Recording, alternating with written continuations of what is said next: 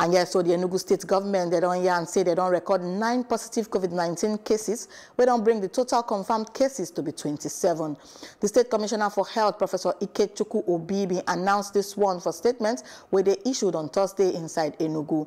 Obi will correct the misinformation, and from the last update, Sama say the last announcement will give the total of 19 and say na mistake. And according to him, the update for COVID-19 cases for the state now, we say they get 3 newly confirmed positive cases for the state, and the previous day and 6 newly confirmed cases late evening of Wednesday, June 3.